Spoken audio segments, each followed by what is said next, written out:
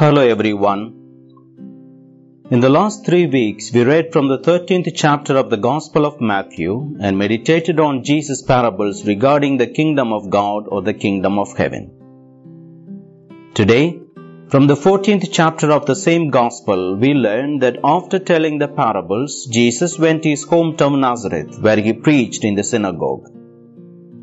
However, the people took offense at his humble birth and refused to listen to what he had to say. He did not perform any miracles there because of their lack of faith. Meanwhile, having heard about the death of his cousin, the prophet John the Baptist, he went away on a boat to a quiet place along the shore of the Sea of Galilee. Already a large crowd of people had gathered on the shore to hear him preach or were hoping that he might cure them. When he saw them, he was moved with compassion for them, healed their sick, and then performed one of the most astounding miracles in his earthly ministry. He fed over 5,000 people with 5 loaves of bread and 2 fish. The story has been narrated in all the 4 Gospels. Notably, each writer has told the story in his own way, recording different elements and details about it. Friends, Matthew writes that the place where Jesus had been teaching was remote, far from any town or village, and that it was already evening. The disciples thought it would be wise to let the people go before it got too dark, so they could find food and lodging for the night. They begged Jesus to send the crowd away, but he calmly told them that there was no need for the people to go away, and that they could give them some food themselves. The disciples must have been surprised by Jesus' reply, having noted they had in hand only 5 loaves of bread and 2 fish. Friends, feeding such a large crowd with a small amount of food was certainly a humanly impossible challenge. Jesus surely knew the impossibility of the situation, but he recognized the tremendous need of the people gathered before him.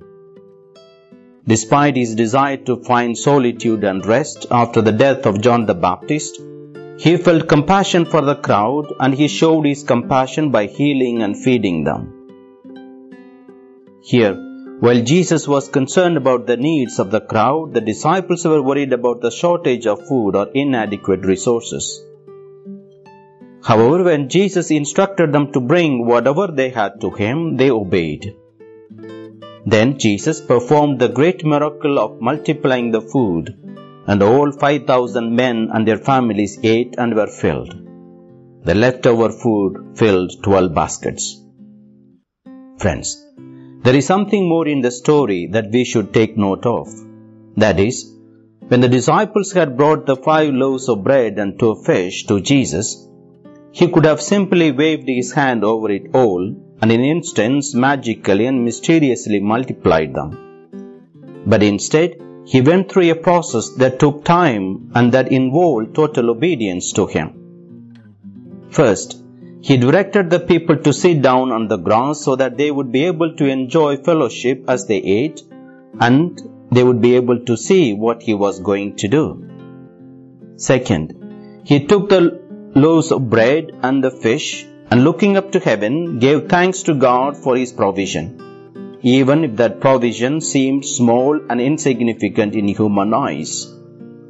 And third, he divided it up and distributed it through his disciples. He invited them to participate in the miracles, even though they did not understand or anticipate it. As they distributed, the provision increasingly multiplied, and perhaps also their sense of wonder and awe over Jesus' miracle magnified as well. Friends, what lessons can we learn from this miracle? 1. We must not despair over the seemingly impossible tasks. When our challenges seem bigger than life, or when we simply don't know what we are going to do, we must remember that the Lord has permitted such situations to fall upon us. He already knows what He is going to do and what is best for us. Hence, let us rest assured that He is simply testing us to see whether or not we will trust Him. 2. We must not busy ourselves wholly on our own concerns, but rather fix our thoughts on Jesus' concerns. When faced with challenges and problems, we must seek first to identify what Jesus is concerned about. Because He is concerned about something far greater than our concerns, which are often focused on either seeking or obtaining guidance to overcome a difficult situation or some quick fix solutions to our problems. Friends, God's plans are far greater than ours. His concern is for the total person. He focuses on true depth and long-term impact. He is more concerned about what we do with Him than for Him. He is concerned whether we trust Him in all things without doubt or hesitation in our faith, whether we fully and wholeheartedly surrender our entire life to Him, and whether we can surrender to His love and readily embrace God's will in our lives. The psalmist aptly expresses God's concern in Psalm 46. Let go of your concerns, then you will know that I am God. I rule the nations, I rule the earth. 3. We must focus on God's promises rather on worldly problems. The important thing is never the problem itself. Problems are never a problem for Jesus Christ. The fact is, if we are God's children, then our problems are His problems. Therefore, the only thing we have to do is that we must bring them all to Jesus. We must humbly bring our concerns to God in prayer and honestly speak to Him about our strength and limitations, plus entrusting ourselves and all we have to Him, that He might do as He wishes with them. Then we must remember to thank Him in advance for the result that He will bring about. Once we bring them to Him, the impossible becomes possible, for He is greater than all our problems and fears. 4. We must not rush God, but wait patiently on His will and timing. Once we bring our challenges to Jesus, we must be patient with Him and with ourselves. Sometimes things might happen immediately after we turn things over to Him, or they might not.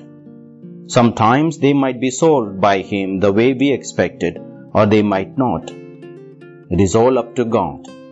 Yet delay is not a denial from God, as the prophet Habakkuk says. These things I plan won't happen right away. Slowly, steadily, surely, the time approaches when the vision will be fulfilled. If it seems slow, do not despair, for these things will surely come to pass. Just be patient. They will not be overdue a single day. Friends, it is a tremendous stress to wait on Jesus after we have brought our struggles and challenges to Him. But Psalm 37 encourages us to commit our way to the Lord, trust in Him, and He shall bring it to pass. And He can make what seems impossible possible. Amen.